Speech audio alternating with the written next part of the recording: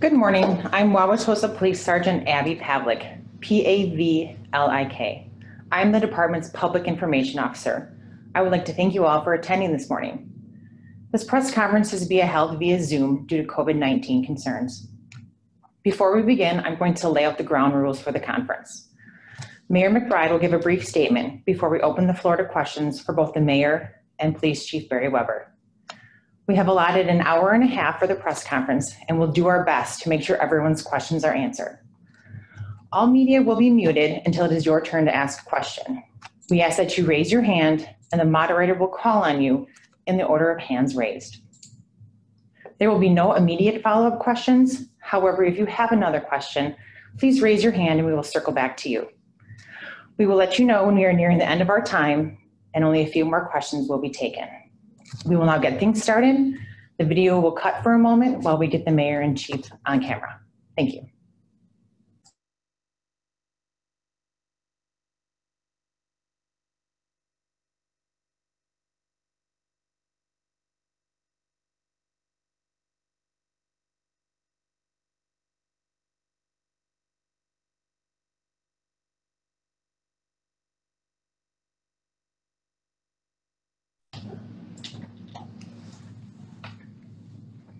Good morning, everyone. I'm Mayor Dennis McBride. Civil unrest has occurred in communities across the United States this year. In Wauwatosa, fortunately, we did not have any loss of life. We did not lose any buildings, as has occurred in other cities. Our community has strong and differing opinions about the past few days. We have heard those opinions and will continue to hear them. We acknowledge them, and we want you to know that our primary goal was safety. Fortunately, we had no serious injuries. Moving forward, Wauwatosa is focused on equity work, and we will continue to do so over the coming months. The Common Council has authorized the purchase of body-worn cameras for the Wauwatosa Police Department. City staff is taking implicit bias training. The police department is participating in enhanced crisis intervention training and de-escalation training.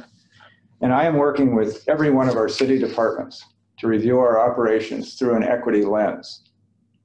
We are here today to be totally transparent and to answer your questions about the events over the past several days in Wauwatosa. I have taken media interviews every day, several times a day, and our police chief, Barry Weber, has been focused on the safety of our community during that time. But we are here today together to answer your questions. And now we welcome hearing from you.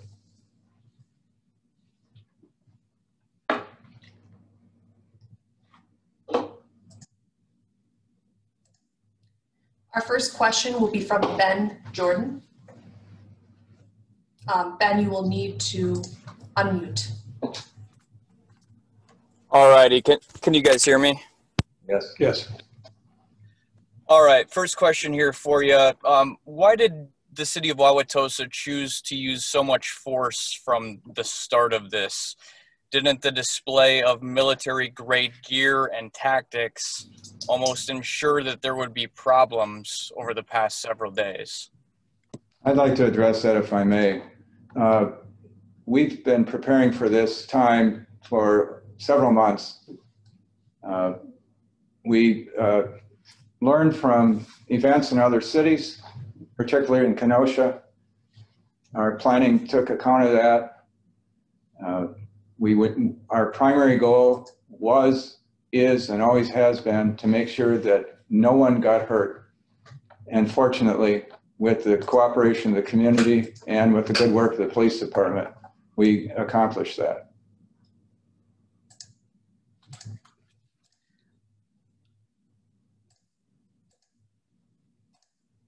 Our next question will be from Hillary. Okay. Chief Weber, why was the family of Alvin Cole arrested? Were they breaking the law prior to the arrest? Were they TOSA officers that made the arrest? And is there body camera footage of those arrests? The reason that the Cole family was arrested is they were involved with a group of people that were told to leave the area. They were violating the curfew order. We give several warnings. They did not comply with those warnings, so they were arrested with other people also. I don't have any body camera footage of that particular incident. There were officers from Wauwatosa, I believe, were involved, and some others from other jurisdictions that were also assisting us. I think it's important to note that no one targeted the Cole family. The officers weren't aware that they were the Cole family. They were just people who were violating the curfew at that time.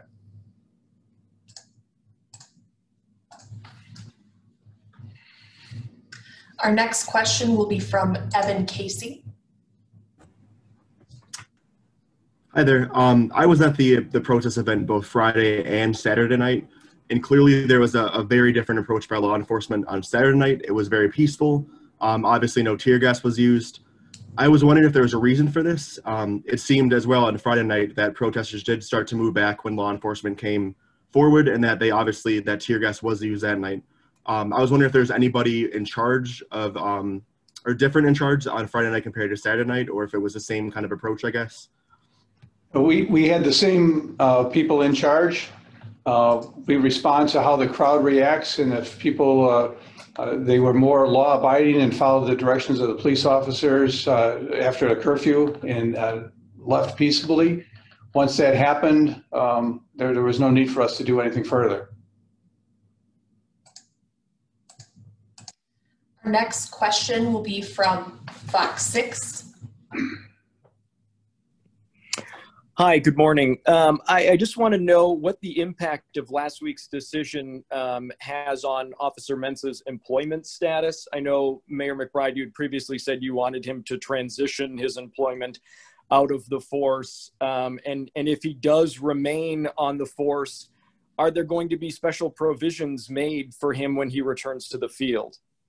I think I can answer the first part of that question, then the chief should answer the second part. But the first part of that is Officer Mensa's employment remains the same. His status remains the same because the Police and Fire Commission has a complaint that it is considering. So it is not in the hands of the police department, the mayor's office, or the common council at this time. I think that anything that I would say we would just be speculating as to what might happen with what the decisions ultimately are.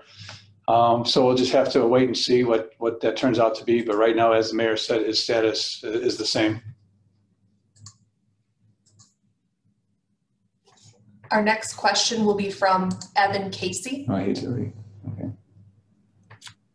And I also heard that some people who were arrested and taken into custody were taken to several different area police departments, Waukesha County, West Dallas, and that they were also questioned as well for several hours.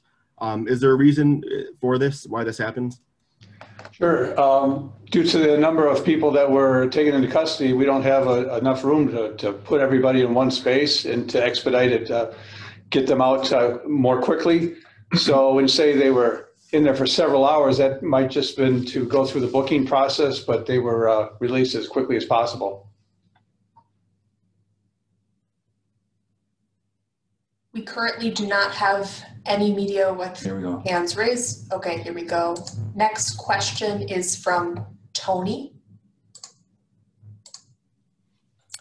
Hi there. I'm wondering if you could go into a little more detail about what role the National Guard played while they were part of this operation here. I think the National Guard is here to supplement any law enforcement needs that we had. They do not operate independently, but operate with the police department. And anytime that they were involved with anything, they would be accompanied by police officers. So it was more to support what our efforts were. Our next question will be from Suzanne Spencer.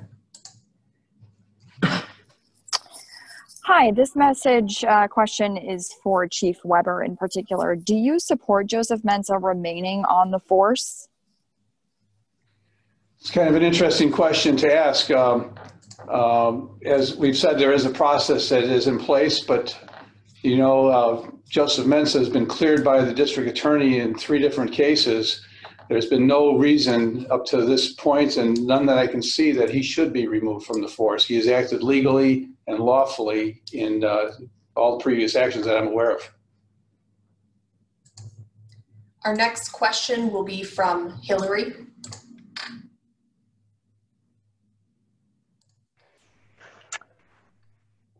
So what are the plans for the curfew moving forward? Are we done with it? And if so, what will the police presence look like tonight?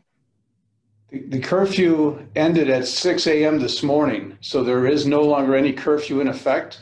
So as far as we're concerned, it's business as usual, and hopefully people will remain calm and peaceful like they have the last few nights, and we get back to living our lives as citizens. The next question will be from Taryn Powell. Taryn Powell. Hi, yes. Can everyone hear me? Yes. Okay.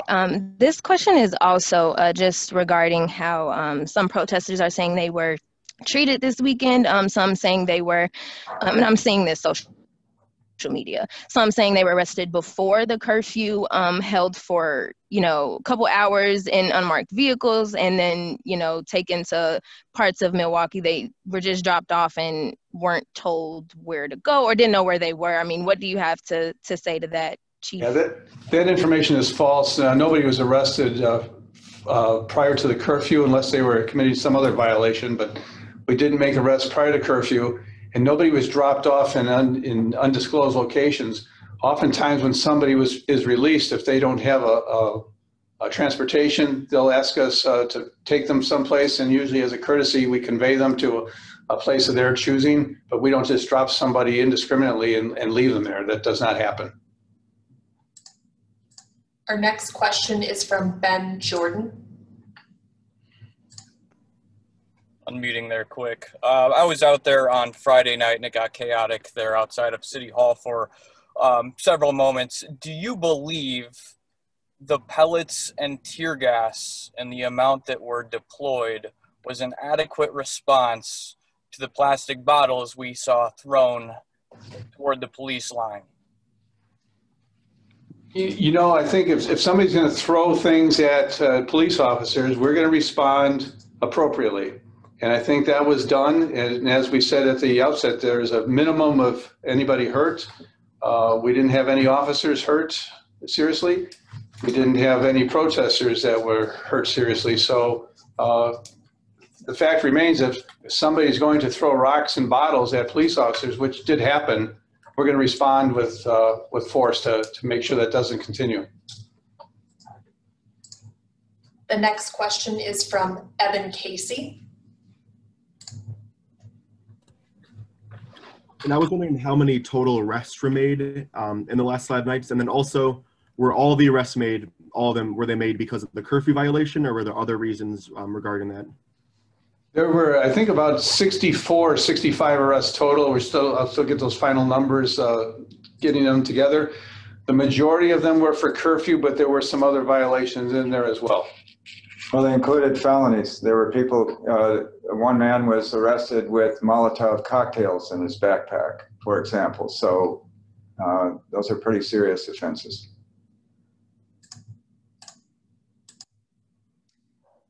UWM, you have the floor. Hi, just another follow-up to my previous question about protesters. Is there any truth to folks not being returned their cell phones after being released from being detained? Not sure at this point. Anything that we would, if we have anything that's, that we've kept, it's for evidentiary purposes.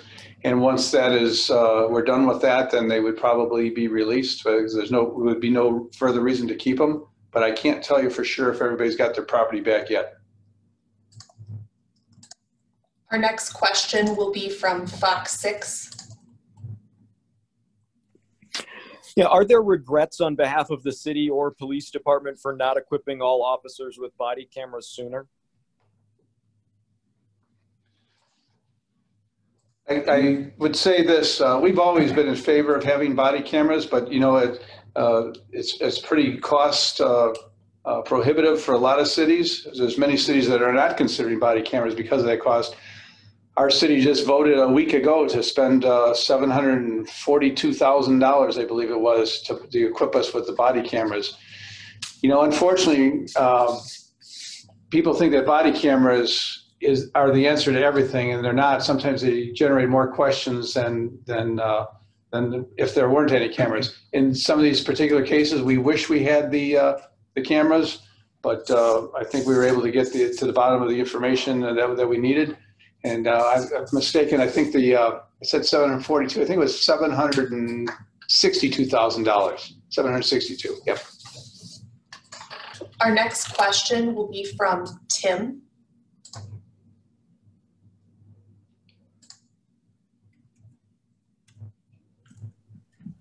Sorry about that. Chief Weber, I believe you said that you saw no reason that Officer Mensah wouldn't be allowed to come back since he's been cleared.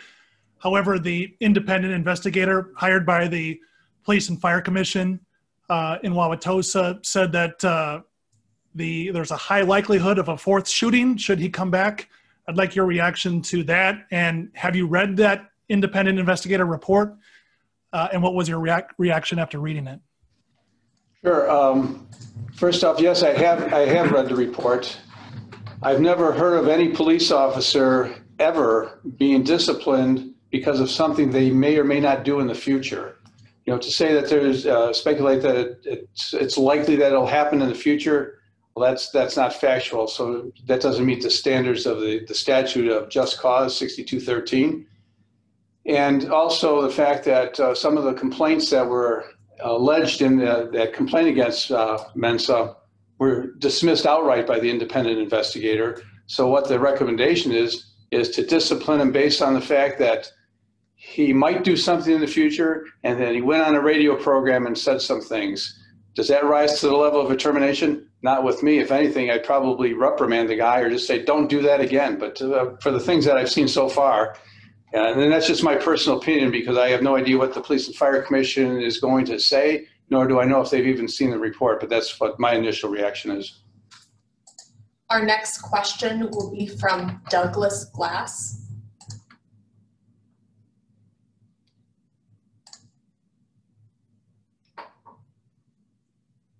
Hey, I'm sorry. This is Doug Glass. Can you hear me okay? Yes. Tim just asked my question, which was going to be to ask the chief to elaborate on the Mensah decision, but I'll ask a different question. There was this allegation by a couple of Daily Caller journalists that they were beaten while recording the Cole arrests. Chief, can you speak to that? Yes, I did see some video from that, and I don't believe that's a true allegation at all. And the one person who claims that he was arrested and roughed up, if that's his allegation, he was resisting arrest, and the officers used a minimal amount of force to just get him under control. So to say that he was beaten and roughed up, that's just not true. We got video on that. And I'd like to add that there's been some allegations that members of the media were targeted, which is not true. When I issued my emergency declaration, we said that members of the media with credentials would be allowed to remain on the streets and would not be deemed to have committed a curfew violation. There have been several people who have claimed to be members of the media. They did not have credentials, and therefore they were not exempt from curfew violations. Our next question will be from Ben Jordan.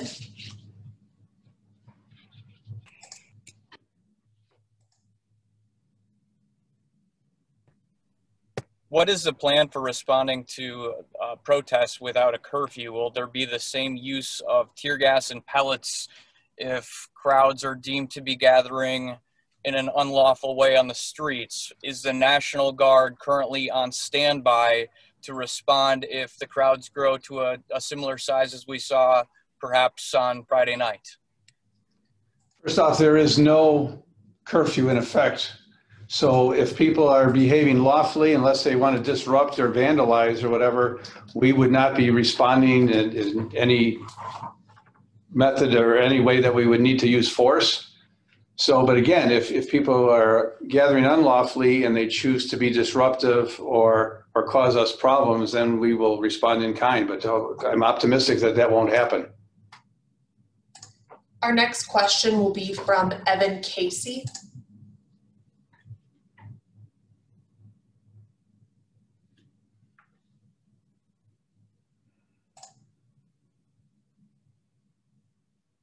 Hi there. Can you hear me? Sorry. Yes.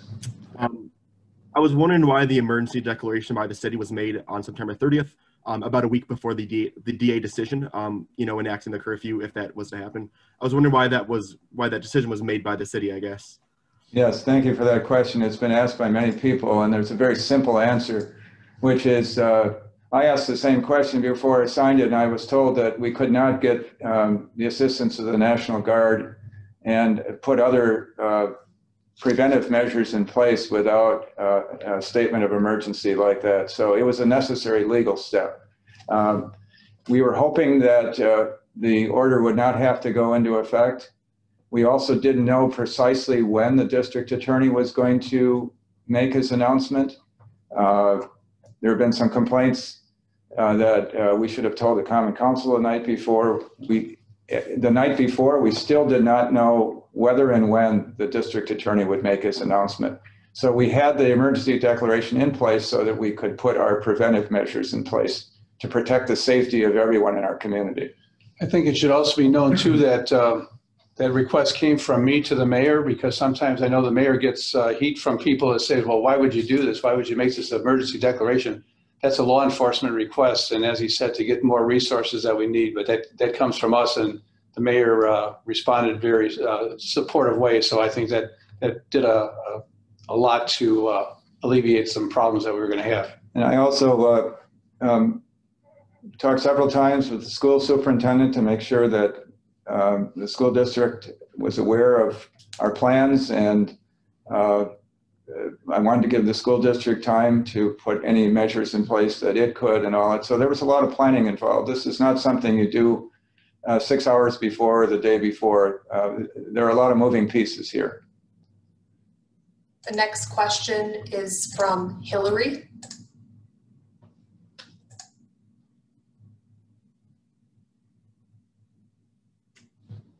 If the Cole family has filed a lawsuit, they've been looking to get open records since June, paying over $1,000. Why is it taking so long? I think one of the reasons is because their attorney has filed like so many open records requests, like over 40 of them. It just takes a long time to accumulate that information. She's asked for information from decades of records, things that happened even before I was police chief here in Wauwatosa, which is over 30 years. So it takes a long, long time to do that. What they're actually striving for, it's not clear to me, but we've done everything we can to accommodate the request. My understanding is a lot of these are paper records too. They're not in electronic forms, so that they're not easily retrievable. I'm sure we can all appreciate how much harder it is to go back and search through file cabinet after file cabinet. We've actually had to hire extra help to try to respond to this. It's a monumental effort right now. And if it had been a narrow request, those records would have been provided long ago. Our next question will be from Suzanne.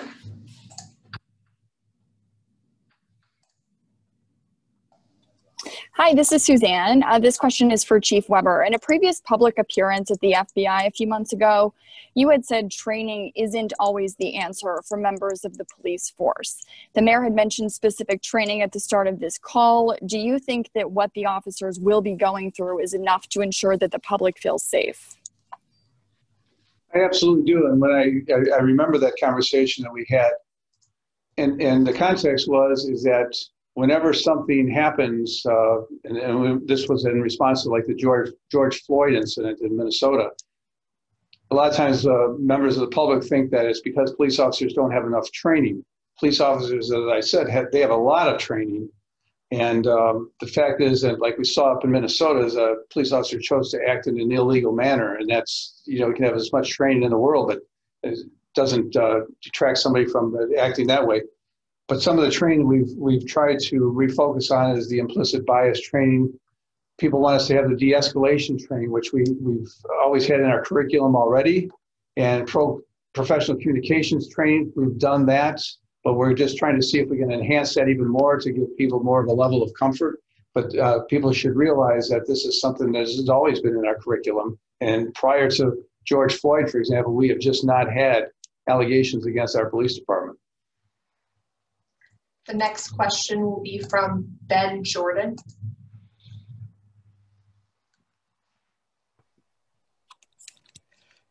Mayor McBride, do you think Officer Mensah is fit for duty? Just a couple months ago, you and the Common Council said you wanted him to no longer serve in Wauwatosa because of lost community trust.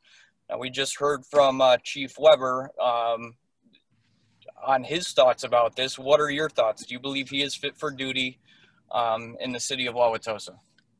I'm not a police officer. I'm not a psychologist. I'm a mayor. I'm a lawyer. Those things don't qualify me to judge fitness of police officers.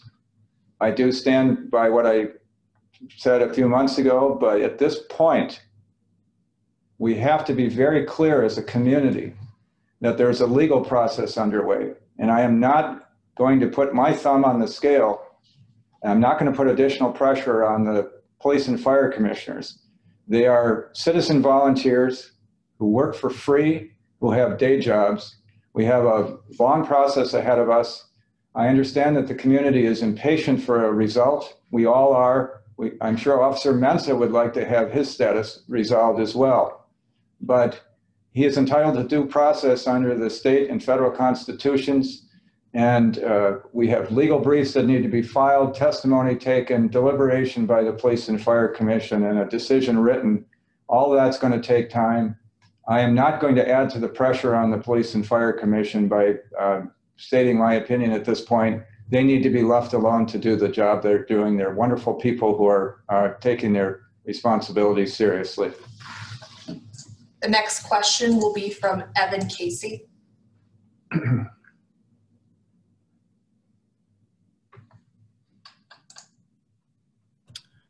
Yes, do you know how many area law enforcement departments were called in to help out these last 5 nights? Yeah, I haven't made a tally of all of them, but there's been a lot of support around the state for law enforcement. That's one thing that law enforcement is very fortunate, is that we have many partners and we all work together. And police officers, even in small jurisdictions, have the similar training as in larger jurisdictions. We do a lot of training in our community, but it's pretty standardized around the state. So some of the things that we needed to do with our partners, they were able to come in here and assist us very well and very competently. So we've been very fortunate, but there's been a lot. And, you know, I don't want to go into the numbers and things too, because, you know, I don't talk about tactics. But we've got a lot of support from people. It's just been overwhelming positive. Our next question will be from Tony.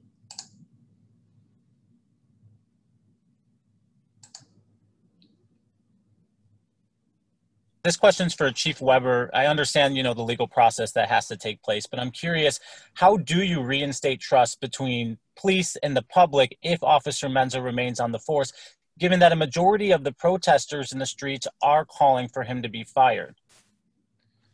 Yeah, it's a difficult process, but keep in mind the majority of protesters are calling him to be fired. They don't have the luxury of reading the reports all the time and knowing what the facts of the cases are. You know, in the 3 incidents that Joseph Mensah was involved in, he faced 3 armed people. And let's not minimize the fact that 2 of the people, the first 2 incidents, the first one, the Gonzalez case, that particular person had a blood alcohol level of 0.26. The second one, the Anderson case, he was, I think, legally intoxicated, plus he was under the influence of marijuana. Does that affect their judgment? Possibly. The last case, the one from Mayfair Mall, the 17-year-old, who is an adult as far as the way the law treats him, the 17-year-old, he had threatened another customer at the mall earlier that evening with the gun, the stolen gun. And if you check, he has a pretty violent history prior to this incident. So let's not keep saying that these people are innocent. And, you know, I've seen a lot over the last few months that police department are murderers, and these people should be made martyrs. They were acting illegally, and it's unfortunate. Joseph Mensah was the officer who can't pick and choose what calls he goes on. He was the officer that was there and responded to 3 armed situations. I want to add to that, please, that the city government and the police department, which is part of the city government, nobody wants to see people killed. Police officers don't go out in the morning saying, I'm looking for someone to kill. They're looking to protect the community. Those are unfortunate incidents. Our condolences go to the families for losing their loved ones. But, you know, all of the facts have to be considered. So to rebuild community trust, I think everyone needs to look at all the facts and realize that we all have to work together. It's not just a city government function. It's not just a police department function. It's the entire community working together to rebuild trust, not only between department and city or city and community, but we have to rebuild our trust among friends. I believe I've lost friends through these past several days, and that's unfortunate. There are community groups, there are people I know, that my friends who are working to heal this community, and we're eager to work with everybody we can to heal the community as long as they're willing partners. The next question will be from box 6. Yeah, Chief, just in a general sense, what is the protocol within the department after a line of duty death? In other words, does an officer need to be cleared from like a psychologist, for example, before returning to work? Yeah, well, what happens is that we immediately place an officer on administrative leave, and because it's treated as a homicide investigation from the district attorney. Until the district attorney makes his ruling, there's nothing more that can really be done by us. And of course, the statute also provides that another agency has to investigate the incident. So in this particular case, the most recent one, Milwaukee Police Department was the agency that investigated, so I had no hand in that investigation whatsoever. The officers do attend counseling, which is mandatory, and if they need more than that, it's up to them. I don't always, you know, it's whatever they're diagnosed with. If they have an issue that's not reported to me, that's all medical, but we rely on our psychologists and counselors to clear an officer and determine whether or not they are fit to come back to work, or if they need some other help all along the way. Then once the district attorney makes their decision, then we can decide where we go from there. But in this case, we're waiting for the Police and Fire Commission decision too. Our next question will be from Hillary.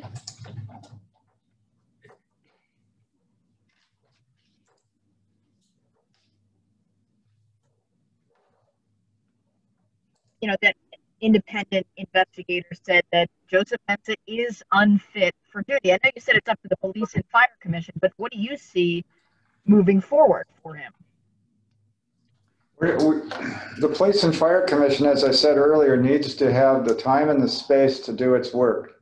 It would be imprudent for anybody in city government, whether that be the mayor or the police department or anybody else, to put additional pressure on commissioners who are already feeling intense community pressure. We must let the legal process play itself out. So I hope you respect the fact that we're trying to give the commission the time and the space it needs to do a thoughtful and deliberative job to make sure that everyone's rights and the community's concerns are addressed. Our next question will be from Ben Jordan. So last week, the Cole family alleged that Officer Mensa was involved in a 4th shooting, but the records on that case are sealed. Chief Weber, are you aware of these allegations, and is there any merit to them?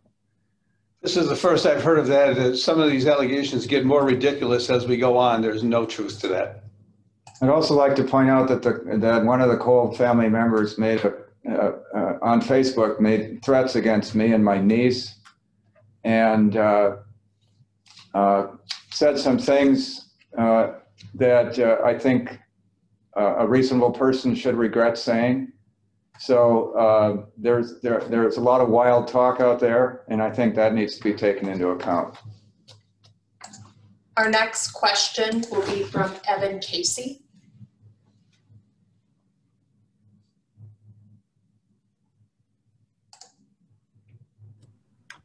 And if it is decided to keep Officer Mensa serving on the force by the Police and Fire Commission, does the city anticipate more protests to occur at that time?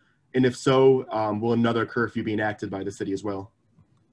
I don't believe that we're going to have a full level of peace in Wauwatosa until the issue of Officer Mensa is resolved.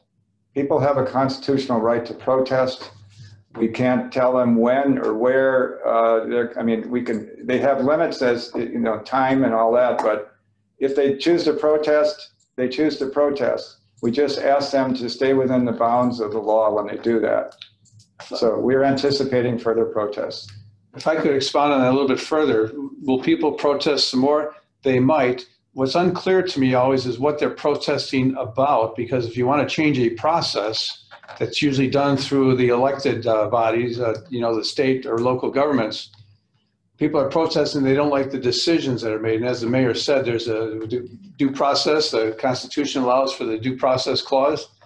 So if you're going to protest, why don't you go and talk to the people who can actually make something happen? In fact, we've got some of the protesters are our own elected officials in the state and in the city we've seen too. And it's like, they're the people that can make decisions, and they choose not to do that. So nothing's going to change. People can continue to protest. They can protest day in, day out, which they've indicated they want to do. It's not going to change anything. It's not going to change what we do, because the law still provides that we are going to keep the peace, and that's what our intention is, and that's what we'll do. I'd like to add something to that. The chief mentioned the elected officials. What he's really talking about are state legislators. We've had a couple of state legislators that have been frequent visitors to my house and Mayfair Mall and City Hall and all that in these protests. We talked to those state legislators, and we've said, under state law, the mayor has no say over hiring, firing, and discipline of police officers. The Common Council has no say over hiring, firing, and discipline of police officers. You're the state legislators. You want to change the law, you go ahead and do that. But meanwhile, I've taken an oath to uphold and defend the Constitution and the laws of the state of Wisconsin. Until those laws are changed, I'm going to enforce the laws that are on the books. So I throw it back to the state legislators. If you don't like the laws, those are your laws. Change them. Our next question is from Dan Malloy.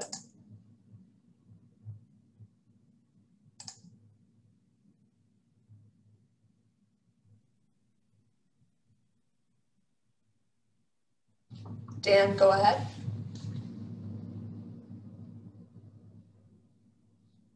Can't hear you. Okay, how about now? All right. Okay, on the topic of the state legislature, there was a special session in recent months that lasted only a couple minutes. Is it realistic to tell these lawmakers to get back to the Capitol and change the laws if those who are in charge of the houses there refuse to do anything about it? Well, of course, the legislature needs to do some work. They haven't been in session all year. That's scandalous. But it's not realistic for legislators to tell me to do something that's contrary to the laws that are on the books. So that's their problem. If they can't get it together to have a session of the legislature, shame on them. But they shouldn't be preaching to me that I should violate the very laws that are on the books. I took an oath to enforce those laws, and I will enforce those laws as I understand them and as I get legal advice to do that. The laws that are on the books say I have no hiring, firing, and discipline authority over police officers. That authority belongs to the Police and Fire Commission unless and until the state legislature gets back into session and changes its mind. The next question is from Ben Jordan. Chief Weber, do you happen to have a total number of officers who were in Wauwatosa responding to these protests, not only from your department, from the assisting departments, as well as the total number of National Guard members in town as well? Yeah, I'll begin in the next couple of days because it's been a kind of a fluid number. It changes rapidly and from day to day. So right now I don't have the total in front of me how many we got, but as I said earlier, it's a lot of people and we've got a lot of resources. There are currently no hands raised from our attendees. Our next question is from Dan Malloy.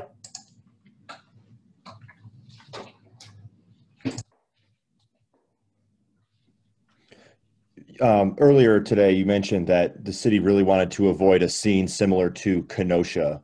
What was so important that you guys saw from those demonstrations and protests that followed that you would not allow to happen in Wauwatosa, and how did you prevent that? I'm not sure I totally understand your question, but let me say this. We had credible threats in the weeks and months ahead of this that people were threatening to burn down Mayfair, for example, and burn down Tosa, and other threatened acts of violence. We saw what happened in Kenosha. We saw what happened in Portland and Louisville and other places. It was our determination to make sure that none of those things happened in Wauwatosa. As I said, if you're talking about credible threats of arson, we arrested people that had Molotov cocktails in their backpacks, and we found a Molotov cocktail at the base of the City Hall sign.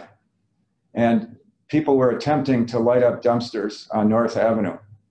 So that's just an example of what we were taking seriously and what actually came about. The good news is we had no loss of life, very few injuries at all, none serious, and the property damage was minimal. We set out to keep the community safe. The community was kept safe. Life goes on in Wauwatosa today. There are currently no hands raised from attendees. Our next question is from WUWM. Yes, as you guys are talking about just like next steps going forward, are you planning to bring like anyone from the community to the table? I'm wondering who's going to be involved as you guys try to improve, you know, the atmosphere in Tosa. We've already been embarked upon an effort, and this started before George Floyd was murdered, but the city government, we've retained the services of the Zeidler Group to engage in community dialogue sessions. We've already embarked on that. Unfortunately, COVID-19 has limited our ability to do it as frequently as we want, but we are going to continue by Zoom if we have to. In addition, community members have reached out to try to set up some meetings. We're trying to find times for that in our busy schedules, all of us, and I mean the community members as well as the city officials. We are hoping to have a nationally recognized mediator come in to assist us. There are all kinds of efforts that we're engaged in, and the door at City Hall is always open. The phones are always working. We're always ready to listen. There are currently no hands raised from attendees. Our next question is from Ben Jordan.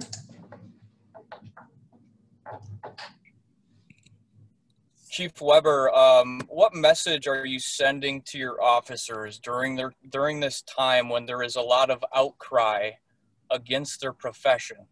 Not only because of what's happened here in Wauwatosa, but what's happened across the country. Are you sending a message to your officers to support them at this time?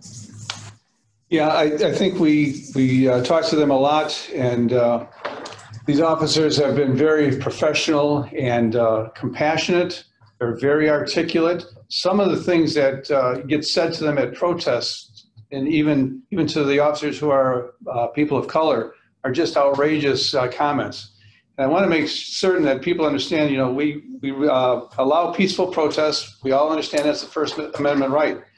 We've not really had peaceful protests the last few months in Wauwatosa because intimidation, disruption, and scare tactics and threats are not peaceful, nor is it protected by the law. So our officers have been very patient, and just like when we had the arrests over the weekend, We gave several warnings before we would even go to the next level because we gave people every opportunity to abide by the law. I'd like to add to that, please. A few months ago, I heard an interview with the president of the borough of Brooklyn in New York City. He's an African-American man, a former New York City Police Department officer for 23 years. So he's been an elected official as well as a beat cop. And he said, we have problems with policing in this country. We have to recognize that. There are some bad apples. There are some people that have violated the law. Unfortunately, they stain the reputation of all the good law-abiding officers as well. And I would add to that, there are elected officials who do things that are untoward and illegal, and regrettably lawyers who do things, and that stains the profession as well. But what the borough president said was, remember that there's a human being inside that blue uniform, and he or she goes home at night to his or her children and their spouses. And they have the same challenges that we all do, whether we're garbage collectors or elected officials or lawyers or police officers. So inside this suit with this tie is a human being. Inside the blue uniforms of the police officers, there are human beings. And human beings are imperfect. Some police officers are imperfect, but most police officers, I believe, are not only are they sworn to protect the community, that is their mission. I do want to say, too, that our police officers are proud of the profession that they're involved in. They're proud of what they do, and rightly so, because I'm proud of them, too, because, you know, I've done this job longer than anybody has. And, you know, you hear those things sometimes. He's too old, he should retire. I've done this since the 1970s. And through the years, we've always had great police officers, but the officers that we hire today are more multicultural raised. They are more compassionate, articulate, smarter, better educated than the police officers at any other time in my career. So I'm very proud of them, and the future is very bright for law enforcement. We need to get over some of this stuff that's going on now, and people need to support not only police officers, but to support the governments, you know, because what's going to happen, we've seen in some of the cities when the police officers are not performing their jobs the way they should. So I'm optimistic, and I think our department is a great department, so I'm very proud of them. There are currently no hands raised from attendees.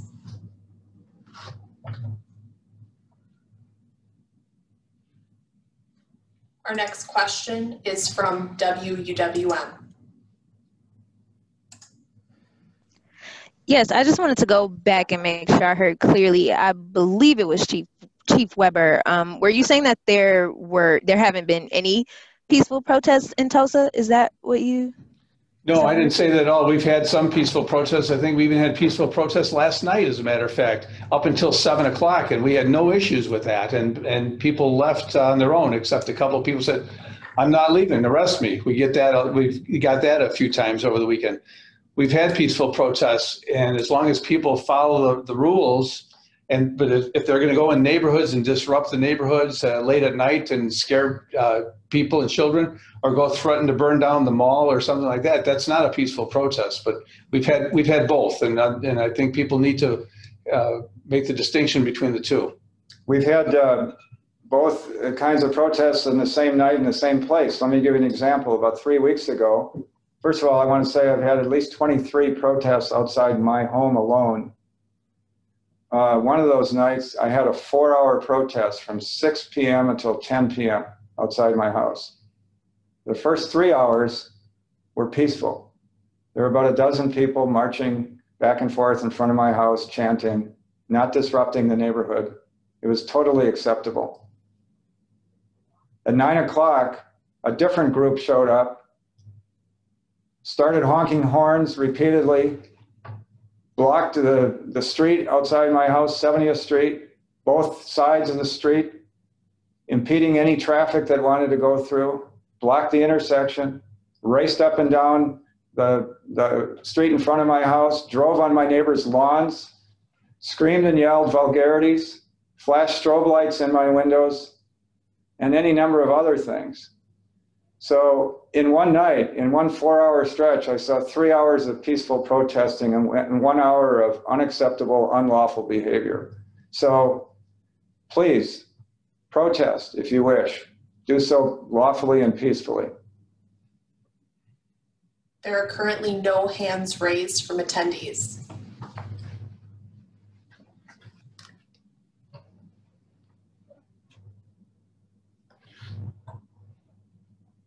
The next question is from WUWM.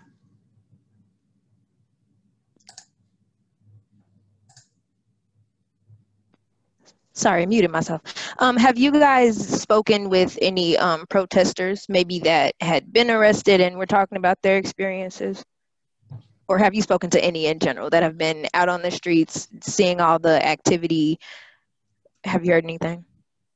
I have not spoken to any protesters. I've spoken to the police officers that are involved there, but I've been in a command mode, so I have not. But I'm sure that once the reports all start coming in, we'll get all the information that we need and what they have to say.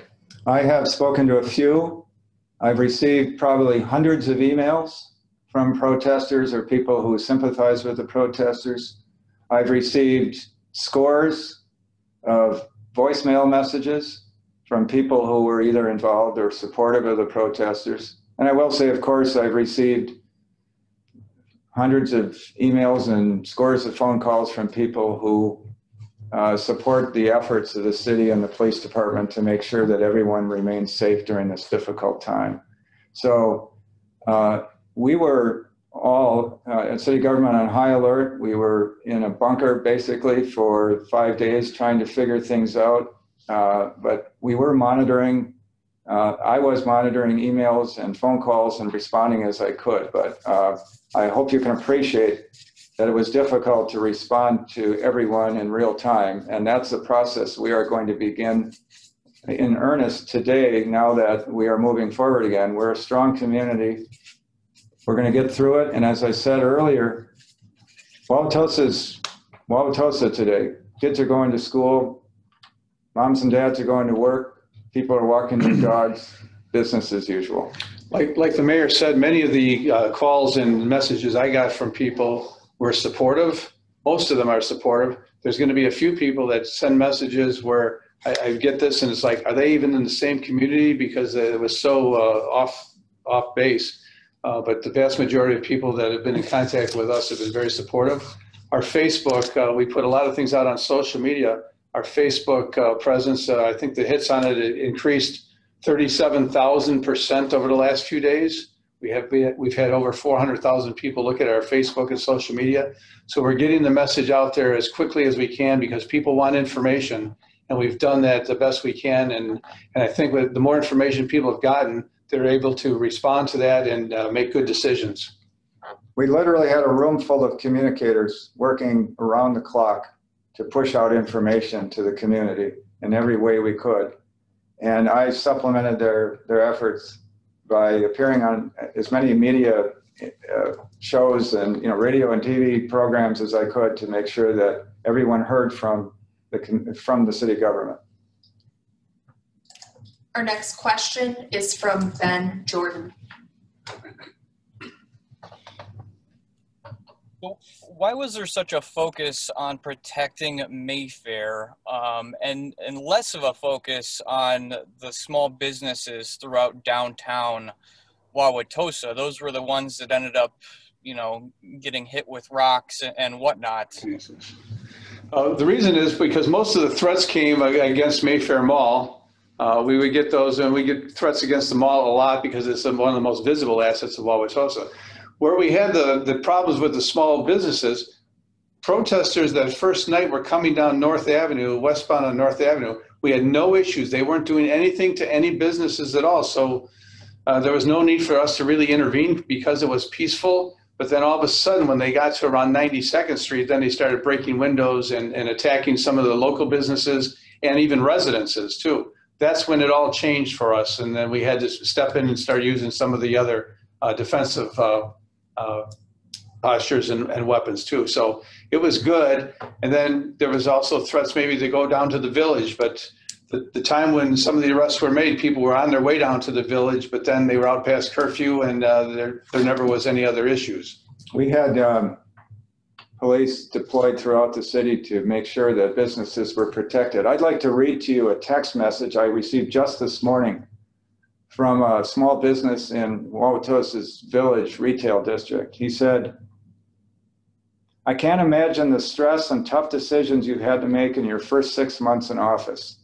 I wanted to let you know I am open for business today, and that is in no small part to those decisions you have had to make. Keep doing the best you can. That is all we should ask. Thanks for your public service." That's what I'm hearing from the business community. There are currently no hands raised from attendees.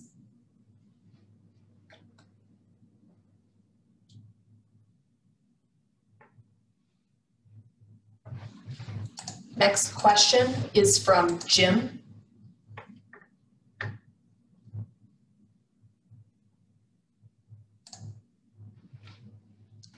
Jim, if you could unmute. Hi, Mayor. You made a comment that you wanted to leave the Police and Fire Commission to make the decision regarding the future of Officer Mensah.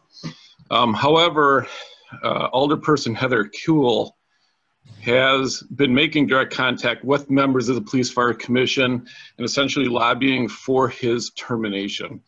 I'd like comment from you on that. Do you think her behavior is appropriate?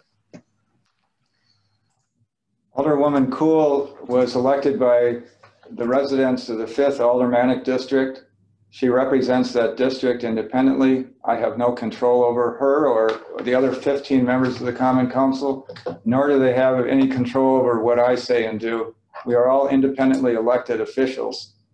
If she chooses to make statements, that's something she'll have to be accountable for to her constituents. I'm going to leave it at that. There are currently no hands raised from attendees.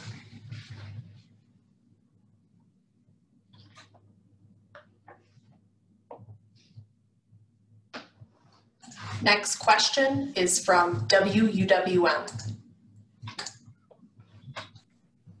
Hi, yes. I'm sorry if I missed this earlier in the conversation. I know you guys said there is no curfew right now, but is the National Guard still around, and how long might they be if they are?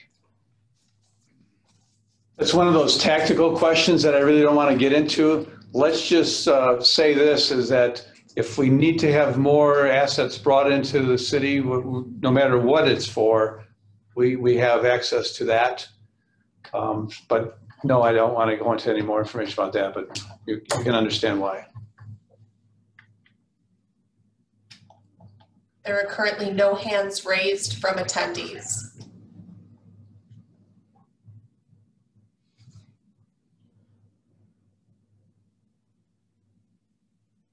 So while we're waiting, if you have any more questions, I do want to give you my perspective on one thing, but I know that there's been a lot of requests from the media for us to speak to you prior to now.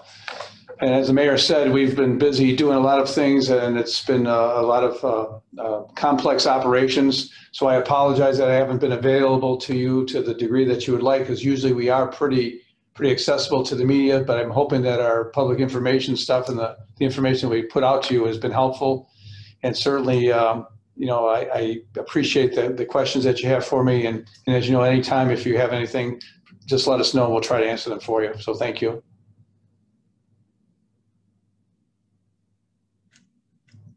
There are no hands raised from attendees at this time. Next question is from Jim.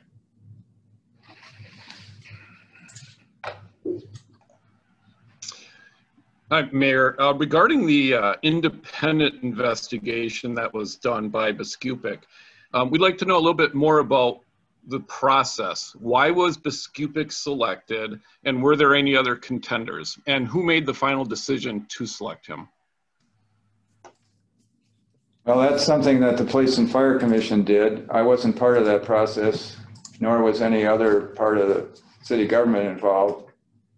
They determined, as I understand it, they determined that they needed the assistance of an independent investigator to supplement the investigations that had already been done by the Milwaukee Police Department, by the U.S. Attorney's Office, and the District Attorney's Office in the 3 cases. So that was completely a decision of the Police and Fire Commission. There are currently no hands raised from attendees.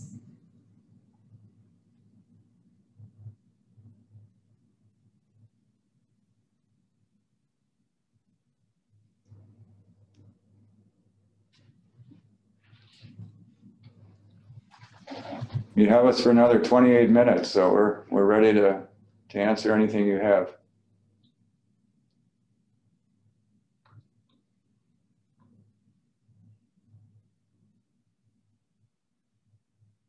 The next question is from Ben Jordan.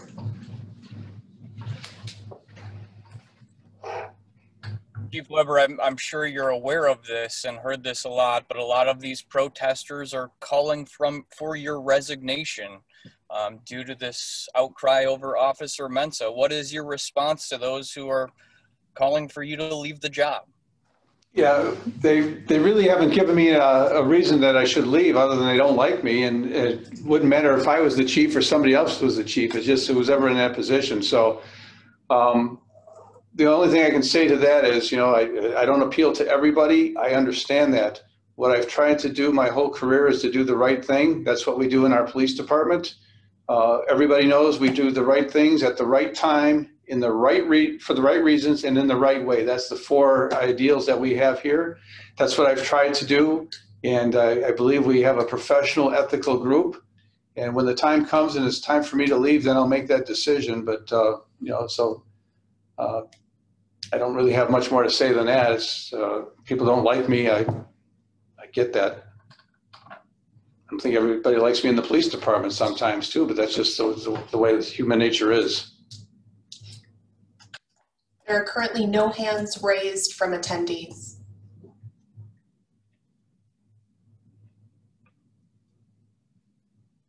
Next question is from Ben Jordan. How do you hope that the city moves on from this incident and gets back to a normal life? Do you see that happening within the next few months? I mean, it's been 8 months of tumultuous times. What is your hope for the city to get back to normal, and can that happen with Officer Mensah on the force?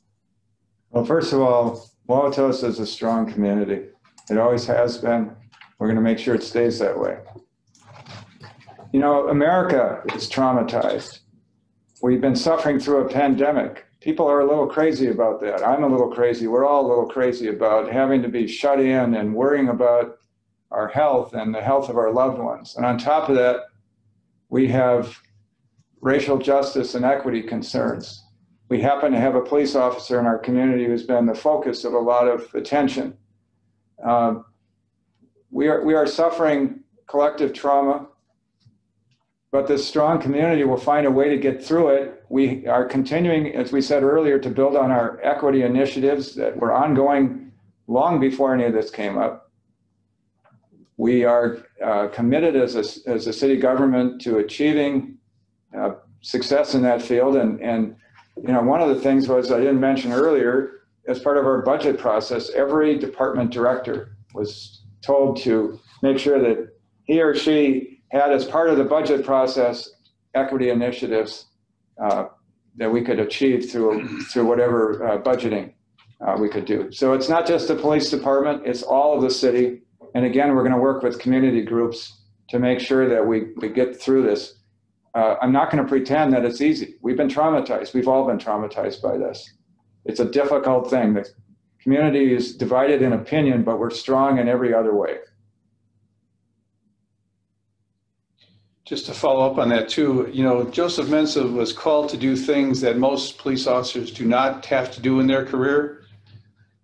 However, this decision weighs in the end, and we'll see how that goes. He needs support from our community because he responded when he needed to respond.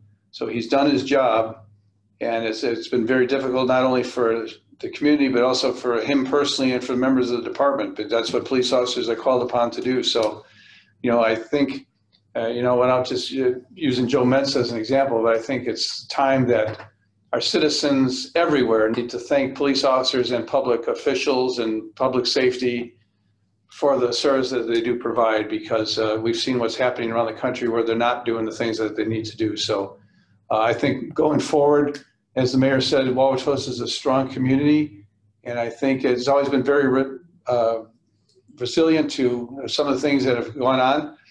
When I first came here 30 years ago, there were some scandals in the police department. We worked through those. And the community has always supported us no matter what's going on, good, bad, or otherwise, because they know that our hearts are always in the right place and we try to do what's best for everyone. There are currently no hands raised from attendees.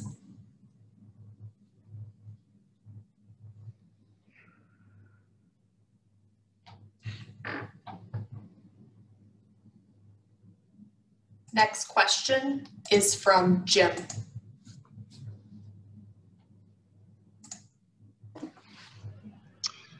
Chief, I'd like to know, are you in regular contact with Officer Mensah? How is he holding up through all this? And in general, how is the morale of your department through this right now? Yeah, I don't have regular contact with him. I do on occasion, but we do have officers that do speak to him regularly, that we've signed even, and then his friends on the department. I think it's been very difficult and stressful for him, as you well can imagine. But I think, and the morale of the department, some of the things, that's been really tough. The decisions when he was placed on the suspension, that was very hard on the department. Now when you see a decision like from the independent investigator that he should be removed because of something he might do in the future, if that happens, then every police officer, no matter where they work, are never going to be safe, because any police officer can get into problems in the future. So we'll get through that too. I think it's, the fact that I had so many dedicated police officers that were here in Wauwatosa over the weekend is a testament to still that everybody focuses on the mission at hand. No matter what their personal feelings are, this is what they do. And I think going forward, we'll build on that. And I think by and large, our community has been supportive of us. Unfortunately, a lot of people are afraid to say that they're supportive because then they become a target. That's what's going on in our country. If you say you support a certain candidate for president or versus somebody else or anything, you become a target. If you disagree with a particular group, well, then it's because you're a racist, or you have other problems, you're old like me, or something. There's always, we don't have that, there's such a polarization that we never used to have, and we don't tolerate other people's opinions. And we see that at every level right now, and that's what's really hard going forward. And that's going to be the challenge for all of us as U.S. citizens. There are currently no hands raised from attendees.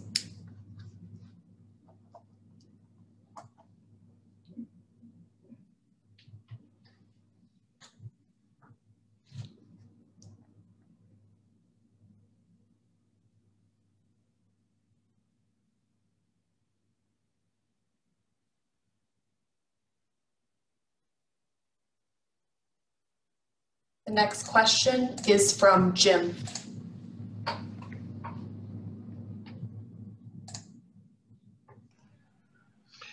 This is to the mayor. Mayor, the chairman of the ad hoc committee, John Larry, was on body cam video making threats to a police lieutenant of some other egregious comments, both on social media. What is your feeling about him remaining on that ad hoc committee? Well, first of all, the ad hoc committee was created by the Government Affairs Committee of the Common Council. I had no say in that. Second, because I had no say in it, I have no power to remove anybody from that committee. That's a decision that has to be made by the Common Council. I will say that Mr. Larry has made a number of intemperate comments which caused me to question his judgment, such as calling me a member of the Proud Boys on social media recently, which is offensive. And I would hope that if he wants to continue to be what he styles as a community leader, that he tempers his comments and his behavior so that he can be a constructive member of whatever body that he's part of. We want to work with everybody in Wauwatosa to make sure that we continue to achieve racial equity and justice and make sure that our community remains strong and welcoming. My job every day, my hope, my mission is to make my hometown a more welcoming community to everyone.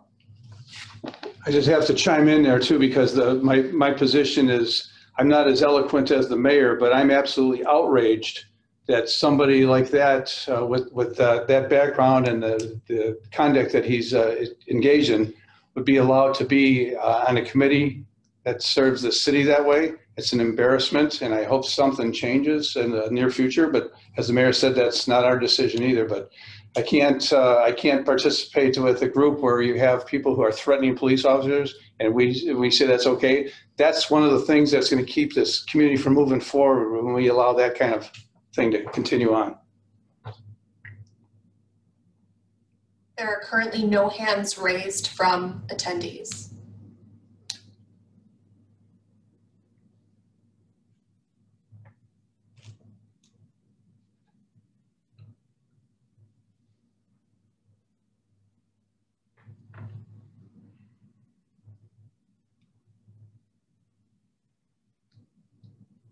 The next question is from Jim.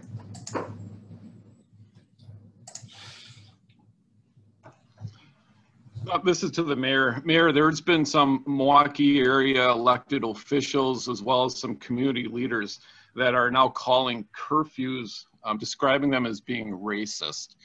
I'd like your opinion on that. Do you believe that curfews are racist? The short answer is absolutely not. The longer answer is this. The curfew was not put in place to suppress protests. By the way, most of the protesters were white, as far as I could tell. So if it's racist against white people and black people, which doesn't, by definition, make much sense. The curfew was put in place because we wanted to protect the safety of all of the people in Wauwatosa, residents and non-residents, workers and non-workers, people who are in Wauwatosa. Our laser focus was to make sure that no one got hurt. I will add this. Wauwatosa is my hometown. I've spent my entire life in civic life and in professional life, working for racial justice and equity. I was an attorney for 24 years for the Equal Employment Opportunity Commission, representing people of color, disabled people, women, people discriminated against based on their religion, whatever. That is the mission of my life. I sponsored the resolution to make the home of our first black family in Wauwatosa a city landmark, which was passed unanimously last year. Everything I've done has been through a racial justice and equity lens, everything in my life. As mayor, my primary job is to make sure that the people who are in Wauwatosa, whether they are residents or not, are kept safe. The curfew was solely for that purpose. There are currently no hands raised from attendees.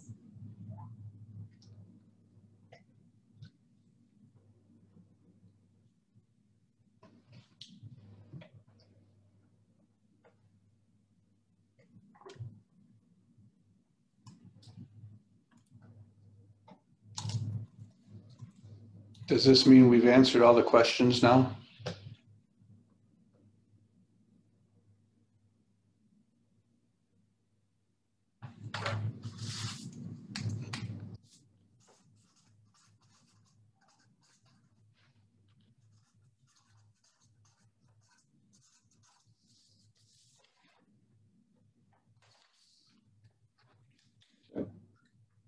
We have a question from Jim.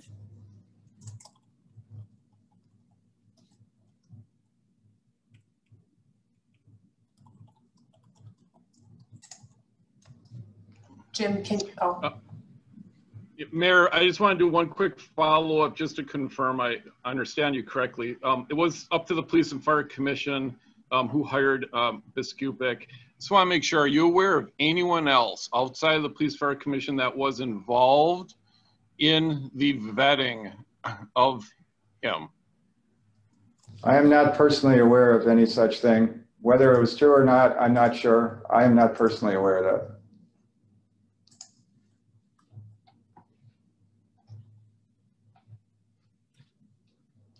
There are currently no hands raised. It is 11:47. Please raise your hand if you wish to ask a question at this time.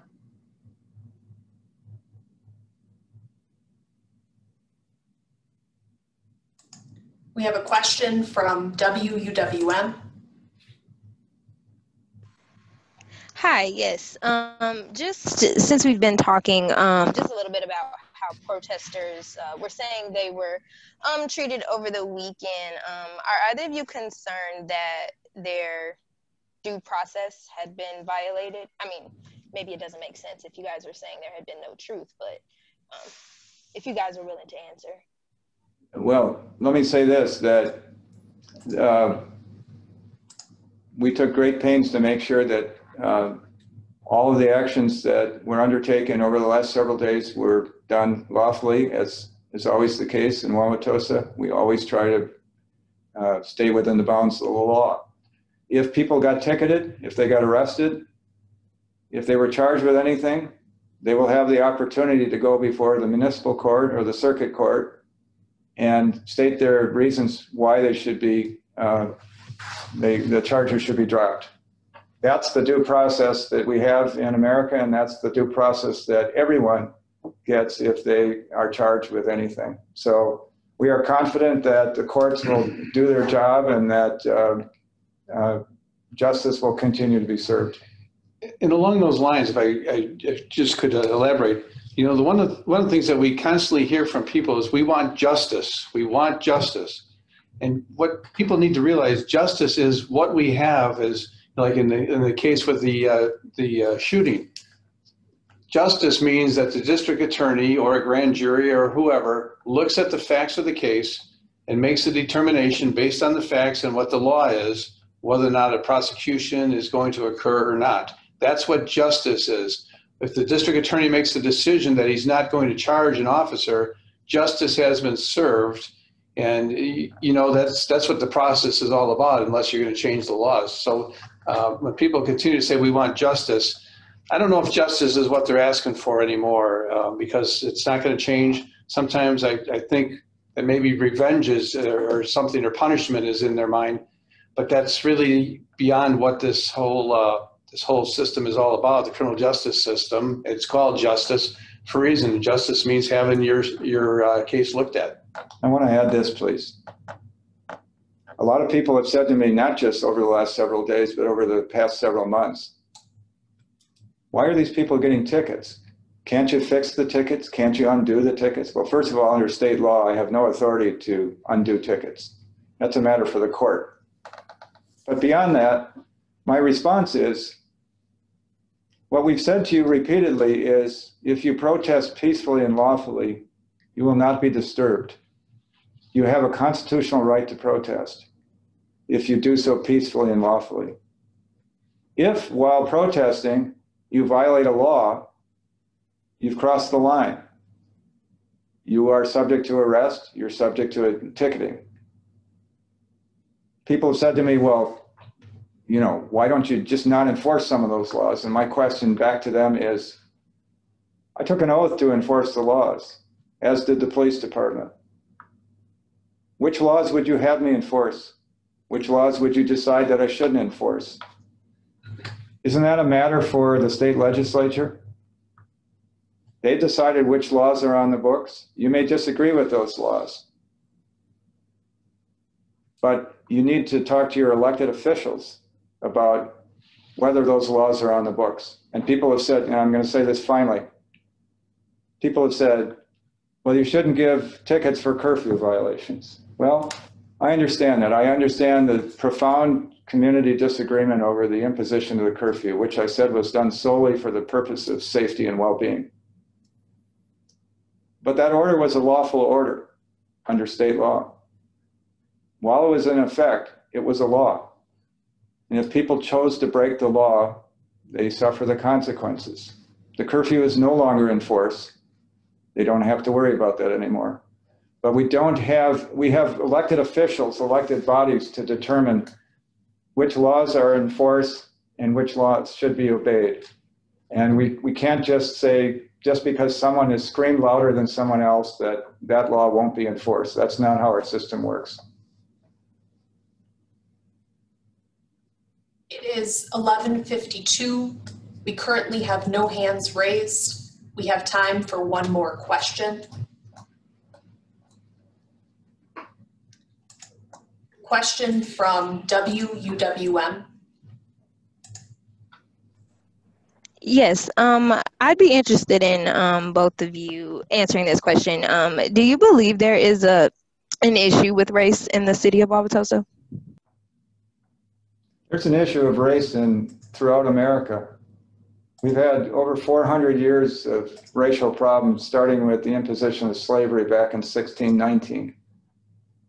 Human beings have problems with differences. Wauwatosa is not immune from any of that.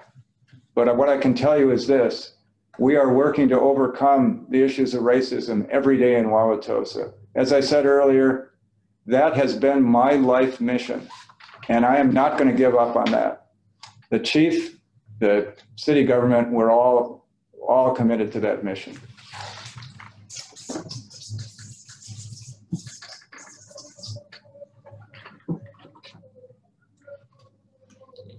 One of the things that, from my perspective, I don't think the police officers in our department have issues of racism. We're a pretty diversified department. We hire a lot of different people of different races and ethnicities. We're used to dealing with people of color and minorities all the time. So unfortunately, people sometimes perceive about their treatment. As the mayor said, we're working to make sure that doesn't happen, and we'll continue to do that. As long as there's people out in the communities, though, around our country that feel that they've been treated inappropriately or unjustly, those are issues that are going to have to be addressed, and we'll continue to work to do that. So, because we want our community to always be a welcoming place, like it's always been perceived in recent history. Thank you all for attending. This now concludes our press conference.